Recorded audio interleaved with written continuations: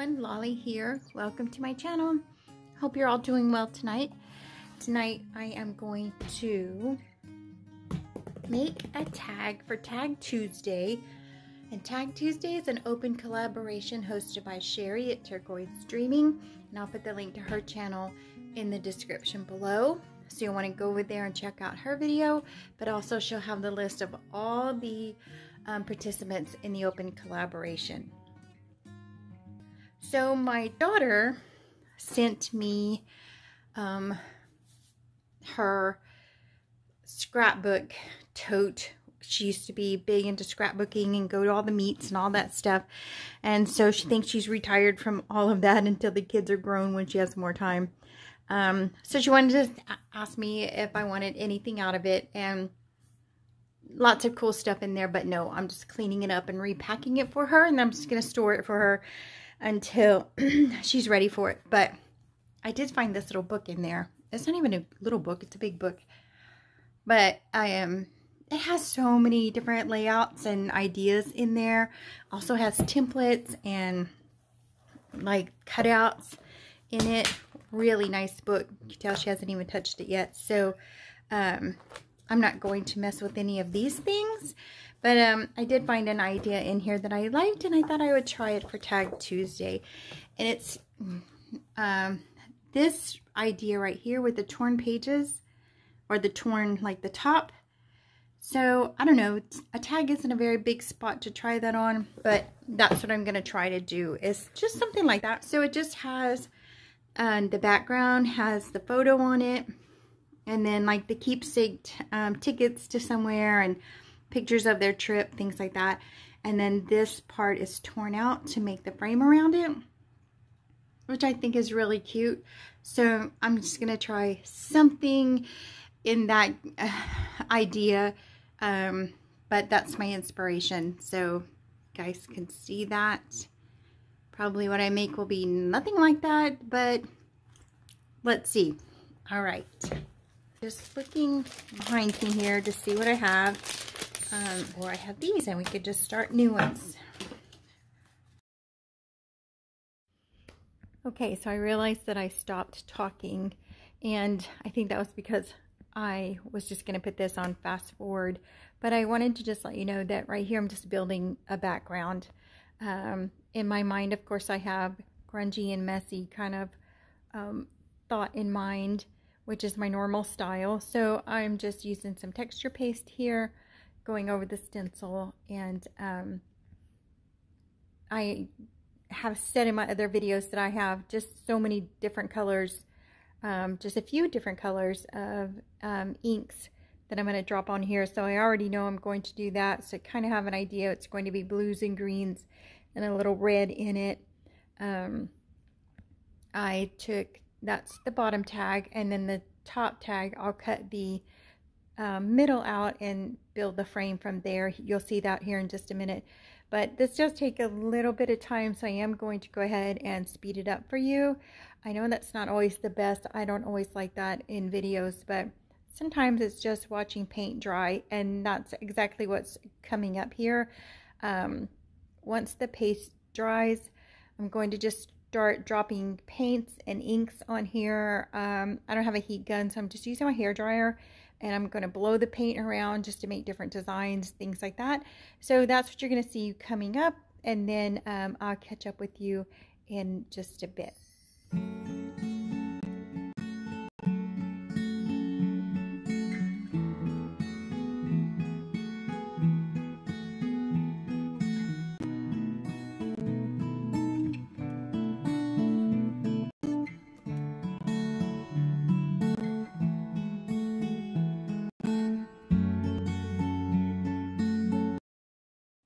So here, while I have the ink out that's dripped there on the plate, I am going to color those two little girls. They are Tim Holtz characters.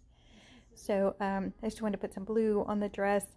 I do change the dress later to be red, but that's what I'm doing in this clip. So now that I have made the background on the bottom tag, I am cutting out a shape for the top tag, which is what we're going to use for the frame, like in our inspiration picture. So I'm going to try to ink this up and make it match the bottom one. And then we're going to cut out the center, like our inspiration picture, and kind of fold back the inside of the frame and have that match the bottom one, and then see if we can't collage something in the middle there. So that's the hope, that I can get all this pulled off.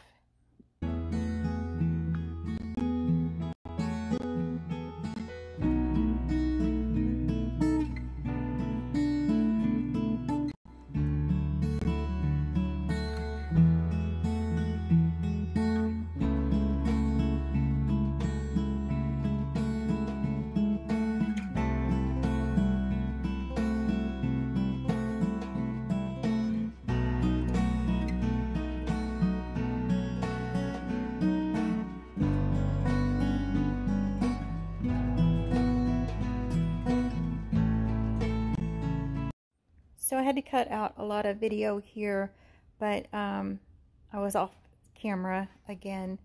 I try to zoom in, and that causes me to go off the screen, and I need to get in a better habit of watching that better. So I have cut out the middle of the top tag, like our inspiration picture, and I'm trying to fold back the inside edges, like the inspiration picture had the paper rolled back a little bit.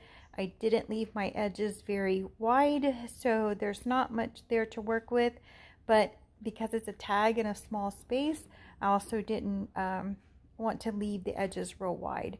So I'm sorry I'm off camera here, but what I'm doing is just trying to size the two tags together so I can see how much room I'm going to have to collage in the middle.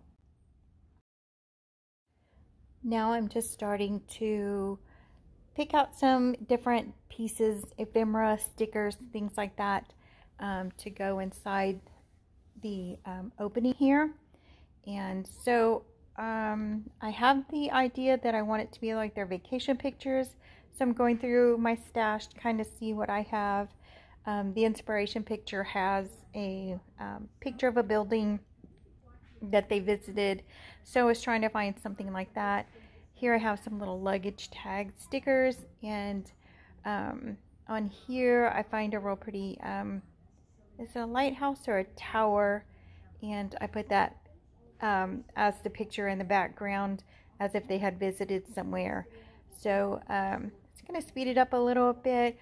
The process here is I had a little butterfly, and I dipped it in the ink that was left there on the glass plate to kind of make it match the tag itself.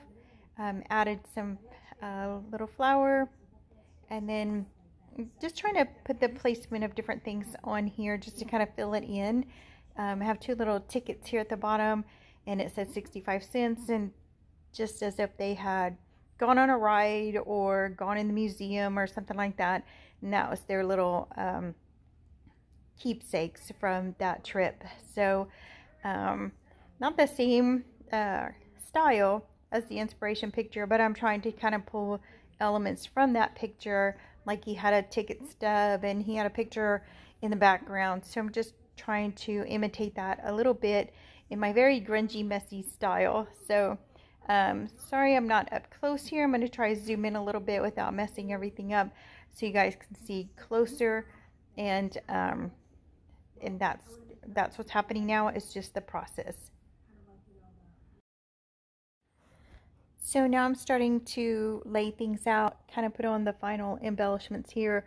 I'm gluing with a hot glue gun the frame over the top, and I'm making the hot glue pretty thick, and I'm trying not to smash it down flat so that the frame is raised up off the bottom tag a little bit so it looks more dimensional. And I've decided to just commit. At first I was going to ditch the whole project, and then I've just decided to commit, and I'm glad that I did, because it worked out in the end and I like it. Sometimes if you push through a project that you think is really bad, in the end it turns out to be like one of your best pieces. So that's what I've done with this one, just trying to muscle my way through it, add to it. I'm kind of sad that the background is covered up because I really like the background. I put a lot of work into that, but it just, anyway, to save the tag, I just kept adding more embellishments. And I stamped this phrase. I have a stamp that says, "You make me smile," and I had stamped a bunch of cloth pieces with it. So I'm going to trim it down, and I'm going to make that the title here on the front of my picture frame. So few more embellishments and we'll be just about finished with the project.